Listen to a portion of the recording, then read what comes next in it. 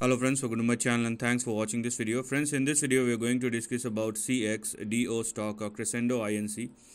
Now if you are looking at this particular stock, what we can see is a big sharp downside that has happened in the last couple of months, but then again the stock is now is in a base formation process, and from the lower end of the range it has already started moving higher. So what we can clearly see is a big price action from the lower end of the range that has already been started, and if it sails through, obviously there are indeed some big opportunity even from this position. So let us discuss about this trend and let us see what lies ahead as far as the big price action is concerned. But before that, if you haven't yet subscribed my channel yet, just hit on the subscription button, also hit on the notification bell along with the all button to get my updated video notification. So what do we have here?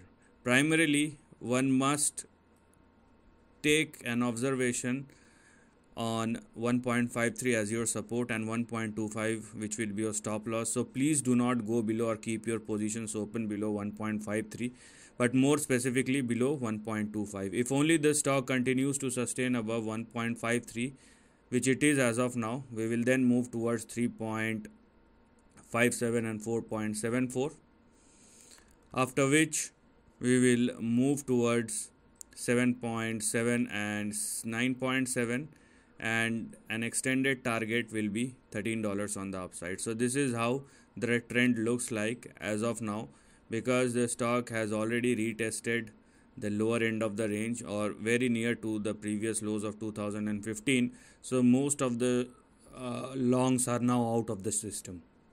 So if this trend works out, we will definitely have a big price action, and I would say this time it may expand up to even $28 if the stock surpasses 13.2 or more.